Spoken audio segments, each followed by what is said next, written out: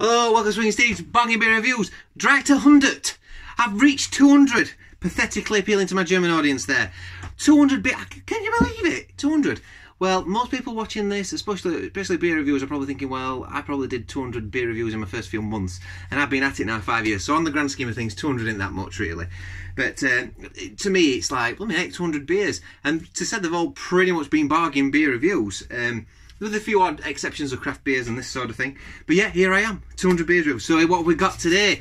I'll give you a little bit of sneaky preview then when I was waving it around in my hand. But here we go. But I don't know why I bother doing this, because obviously you see what video it is on the titles as it comes up. But anyway, I'll do the little ba-ba-ba anyway. 21st Century Fox.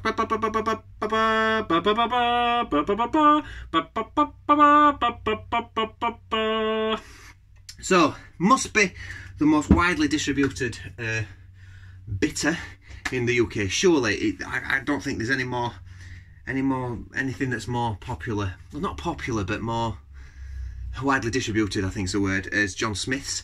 The most, I mean, it's got a reputation for being smooth and really easy to drink.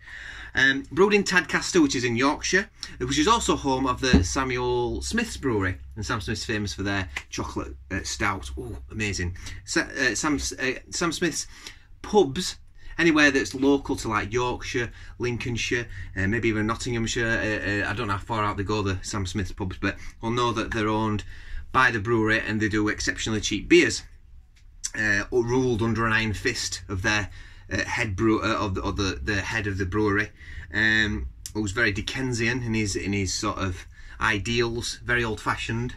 You can't go into their pubs and swear, which is good, which is fair enough. You can't go into their pubs and have music on. You can't go into their pubs and be loud. There's lots of things you can and can't do.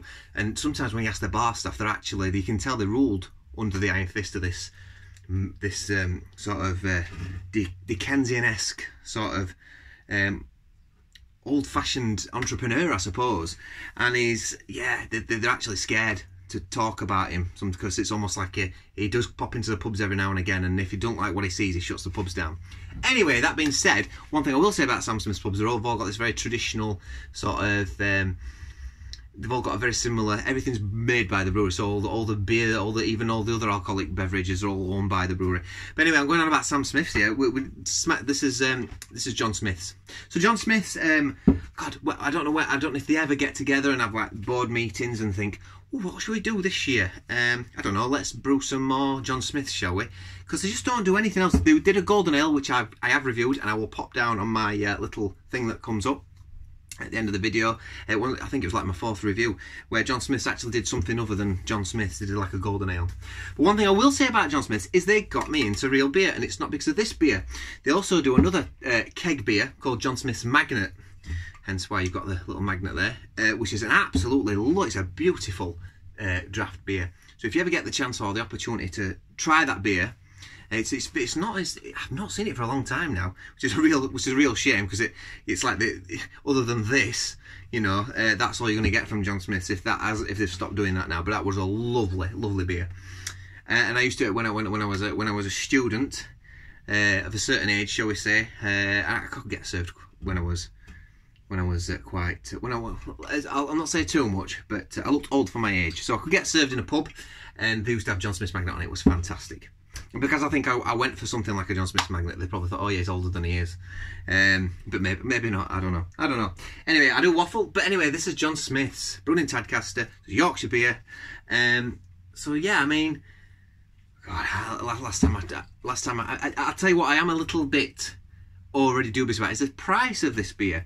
Now it was £3.69 for 4 cans, and the 440 cans, and it looks big because it's got a widget in it, so it adds that really smooth factor, which we'll see when I pour it in a minute. But it's yeah, I think that's quite expensive when you think about what you can get now for that price, especially in places like Aldi. And I'm not being funny, but it's a pretty plain beer, and unless it's gone up, unless they've had a massive rapid revolution in the John Smith's beer factory, and I'm going to drink this and go, wow, I doubt that's going to happen. So yeah, I think that's quite expensive. I was expecting maybe £2.99 when I went into some, but it's not. It's £3.69, which I think is quite pricey. But anyway, let's get in there. Let's get in there. Yorkshire Smooth Ale, it calls itself. So on the can and smoke, I'm getting a sweet, malty, slight hoppiness to it. Slight fresh hoppiness. Almost got like a slight hedgerowiness actually when I first opened it, but that's quickly gone, you know. And it's almost like a bit of a dying, like a really like sort of like a very uninspiring maltiness to it. Reminds me of like what I think Directors, God, I know I always slam that beer, but Directors, last time I had that, it's just so lackluster, and this is what it smells like. Anyway, let's get her in. So it's as smooth as you like, and it goes in there. I can probably pour it like that. It don't really matter how I pour it. I can pour it from right up here if I want to, or down there. So it's always going to be the same. Got a lovely velvetiness to it. So there's really tightly, it's just a nitro beer. Everything's really tightly packed together. The head's nice and smooth. Everything's like almost, it's like a modified beer, genetically modified beer. I don't think genetic's the right word, but yeah, you know what I mean. So anyway, so this is like a toffee coloured beer. What's it called? It's like an amber beer. I think it does it? No. Yeah, it's slightly off white, the head. And you're getting a metallic-y smell from that. You're not getting much at all. It's just like cheap. I don't know, it tastes a bit like cheap homebrew, dodgy homebrew.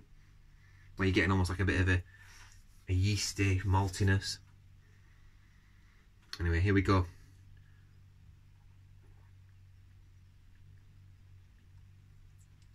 Well, you can see how easy it is to drink. It's better on the flavour, actually. The thing is, you've got to take a big gulp like that. I must admit, I do like smooth beers. I like nitro beers. And it has got that going for it. It is really smooth. It is incredibly smooth, just like it says it is. So you're getting like a nice breadiness, slight sweetness, a little bit of a biscuitness on the back end. There's no long lingering finish to this. It's got this weird sort of, almost like a chemical taste that you're getting on the back of your tongue though. It's almost like it comes from the hops a little bit, the bitterness, but then it's almost like it gets a little bit sour, I think's the word I'm looking for, which isn't particularly pleasant.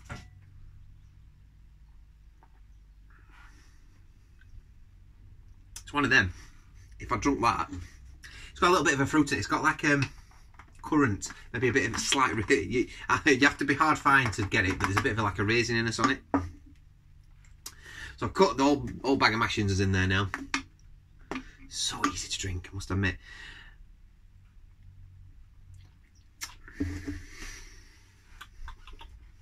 Yeah, bit metallic. I'd say that's probably better than Directors. The last time I tried it anyway. Swish it round. No, you can't get much, you're not going to get much through the head anyway. There's a wasp on me now, so I hope it doesn't sting me. I'm going to try and walk outside and come back in. See if the wasp follows me or not. Let's come back over there. It's like, if you were a wasp, why would you follow someone around that's miles bigger than you? Like a big giant. It's like us seeing a big, like, it's like us being at war and trying to chase a KV tank coming over Soviet Russia. You know what I mean? Oh, let's go and chase that. It's massive. Yeah, anyway. Maybe because it can sting, it thinks it can get better at me, which it probably would do, because I'll probably have an allergic. I'm allergic to everything these days, so I'll probably have an allergic reaction and my face will puff up. Right, so this beer, yeah, the more I get down it, the more I think it's cack. It's pretty nasty on the back end, if I'm completely honest with you. There's nothing much to say about it. It's a disappointing beer review, but I can't believe I've not reviewed it yet, which is, I had to do it for my 200th review. But it's not disappointing because it's what I expected. I think the price is, I think the daft's charging that much for it. It's almost nearly £1 a tin, that, for £4.40. Rubbish. There's no quality in this beer whatsoever. Now, I'm not gonna slam any beer that drinks this, because there is a purpose for it. Because when I go to parties and stuff, or if I go to a barbecue or something, I'll happily drink this in garden. But yeah, after one of these, it's got this awful chemicaliness at the back of my mouth. It's like spent grain, you know. It's got that really, everything just tastes cheap. Just tastes really cheap, and, you know.